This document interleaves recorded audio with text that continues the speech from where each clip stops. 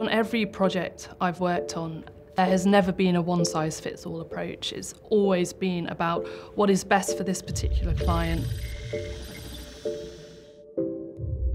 The problem is complex, and there's so many ways that malware can exist at the moment that you need these separate specialists to analyse it and figure out what's going on. There is no single solution to say, right, now you're completely protected. That doesn't exist, that never will exist. If we did decide to apply a simple solution for all of our clients, we run the risk of missing a slight vulnerability.